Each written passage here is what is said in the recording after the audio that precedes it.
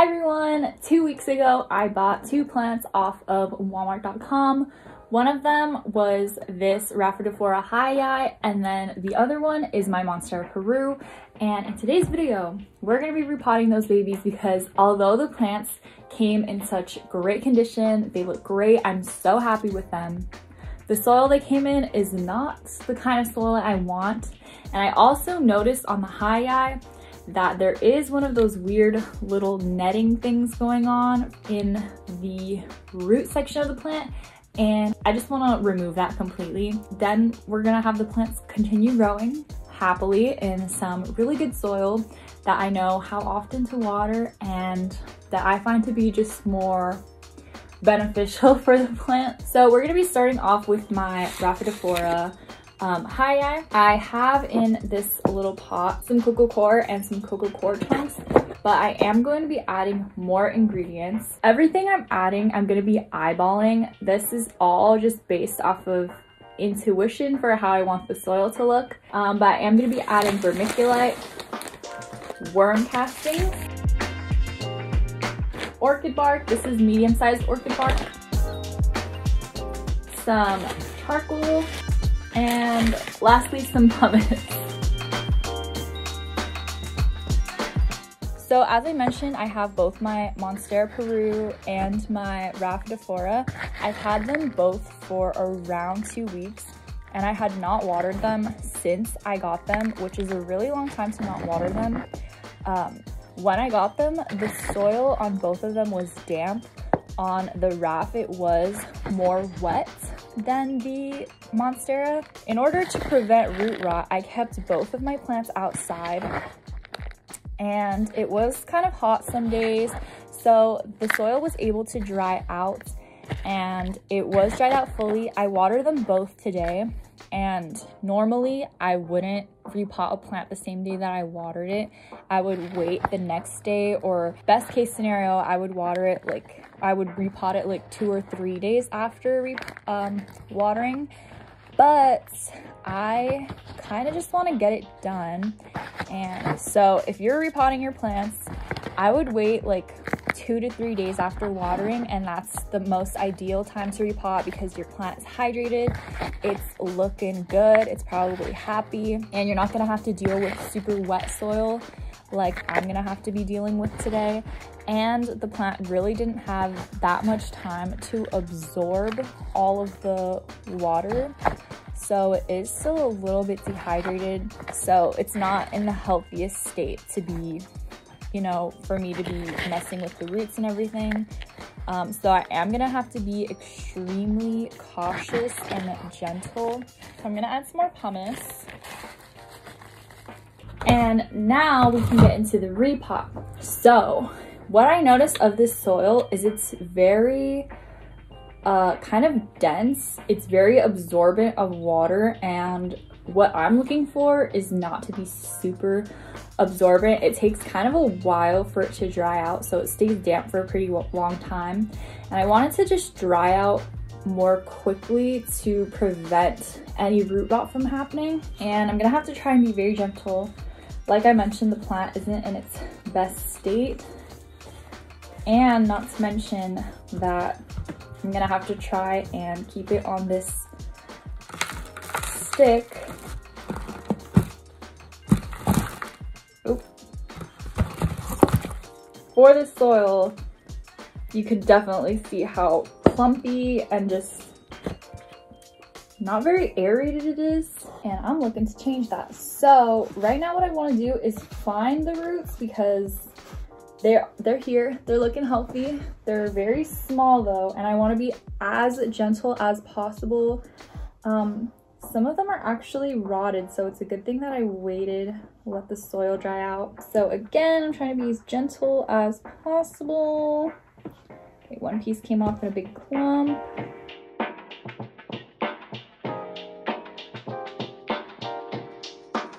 Okay, so I removed the soil. I removed as much dirt as possible that I feel comfortable with removing by hand.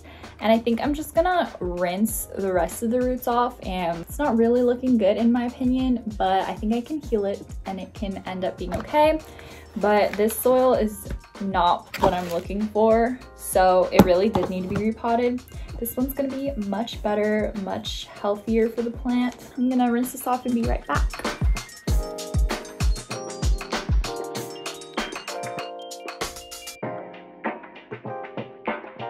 Okay, so I've rinsed off the roots. They do look better than I thought now that I can see what color they are.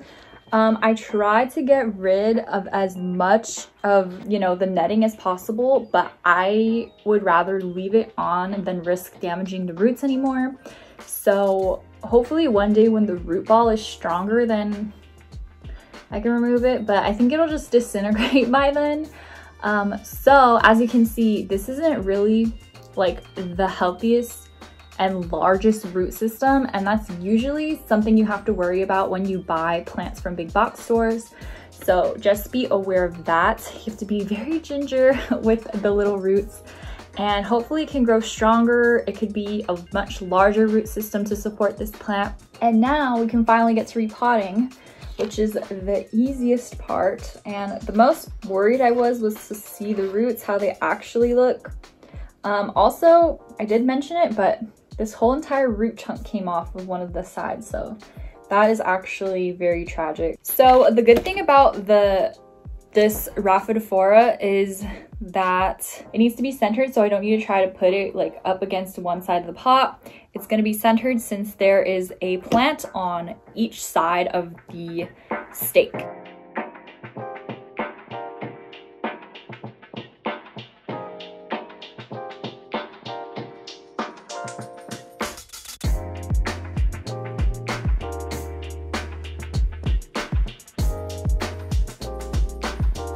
So I have this guy repotted. Honestly, it looks so much better. I'm so freaking happy about it. When repotting this plant, I think the things to watch out for is when you're taking it out from its old pot, you have to be very careful, because since the plant is attached to a wooden stake and there's not many roots connected to that, if you kind of like pull it out haphazardly, it's very easy to rip the roots off the plant, because they're not attached in a way that can withstand that kind of force. So that is something that you need to be careful about. And then potting it is super easy. When I'm using a really chunky mix, what I like to do is put in the chunkiest parts of the mix first. So I'll try to gather all the big chunks of bark and then the cocoa chips and put those in first. And then what I'll do is I'll just scoop in the rest of, you know, kind of like the pumice, you know, whatever else is left, so that I can fill in the gaps that the chunk kind of left. It's kind of like if you're putting, you know, like that analogy where you have balls, like larger balls that you're putting into a cup, and then you're also putting sand into a cup. If you put the larger balls in first and you put the sand in, then it's all gonna fill out around it. But if you put in the sand first, then the balls are just gonna stay on top. And that's what's gonna happen if you just kind of put it in there together. Usually the chunky parts will rise to the top, and then all the like sandier parts are gonna sink to the bottom. So that's what I like to do to try and help prevent that. And this is how he's looking. I'm gonna have to tie it up better because it's not tied up very well right now. But first, what I'm gonna do is just let it chillax over here, and we're gonna get started on the Monstera Peru. And I'm gonna be using the same mix for that. Probably gonna need to add in some chunky parts for that as well. But I'm very glad to get rid of this old mix, because look at it. It's very, it's just not a good mix. So that's why I'm doing this. I like to leave my plants in their nursery pots for as long as possible. And I would do that as well, but for these plants, I'm very worried about their well-being. So you can keep them in the pots they come in. You can keep them in the old soil they come in. But if you think you're gonna have a difficult time taking care of them in that soil mix, then definitely move them over. Because some plants, I leave in their nursery pot for literally years before I repot them. So this one I did want to get done though. So I'm gonna get the Peru and we're gonna start working on that. Okay, here is the Peru. I also just watered it earlier today. I bottom watered both of them. So they've been soaking up the water for like 30 minutes and they were watered like a couple of hours ago. And I wanted to put the Peru in this pot because I feel like it would look very pretty. But I'm very worried that this pot is too big because, as I mentioned earlier, the root systems are not very big. So we'll see how the roots are looking. I'm actually super curious to see how the roots look on this guy, how healthy they look. And I'm just using the same one, dumping it in here.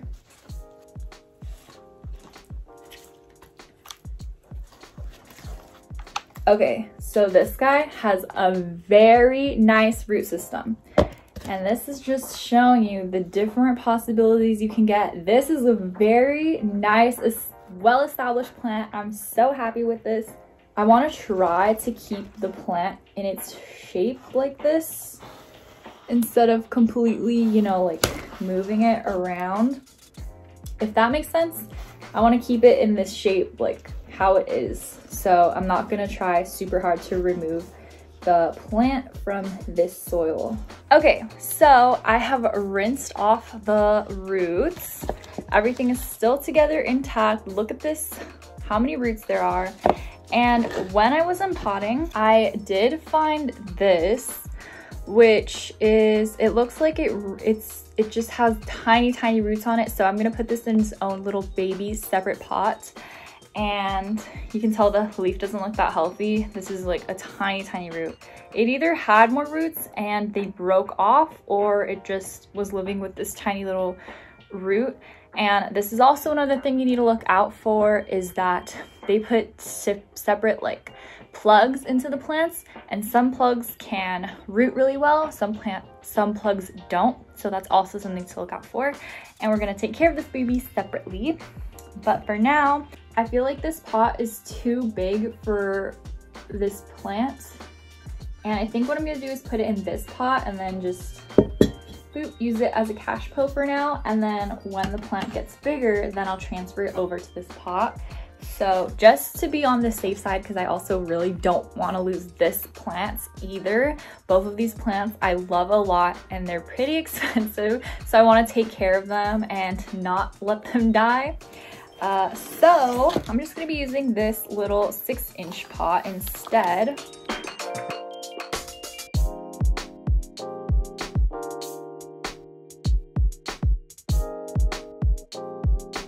I've repotted this big guy, and now I'm going to put this little guy into this pot, which actually looks so huge for it. Sorry guys, my camera died, but what I ended up doing was potting up that little piece into this pot that I thought was too big, but I think it's actually an okay size. So it's in here, and I have completed my beautiful Monstera repotting. It looks so freaking good. I'm so excited about that. And I also have my little Raph here that also looks so freaking good.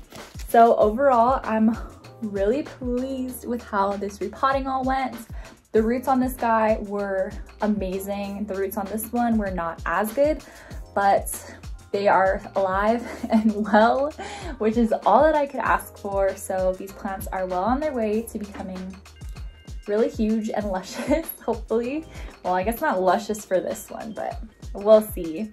Both of these plants, I actually think I'm gonna be keeping by an east-facing window, and then this one I'm gonna put into my cabinet behind me so that I could have that humidity to help it root. If I don't end up putting it into my cabinet, I'm gonna put a cloche over it. And honestly, humidity is everything. If you give a plant humidity, it's gonna grow crazy, whether it's healthy or not. So, well, it depends on how unhealthy it is. But in my experience, plants have been revived from the dead just by adding a cloche over it or putting it in a little plastic baggie. So that's what I'm gonna do to help this guy survive. And that's it for the video. I hope you guys enjoyed it. I definitely am feeling so much better now that I have both of my plants repotted nicely. And yeah, that's it. Thank you so much for watching. I'll see you in the next one. Bye!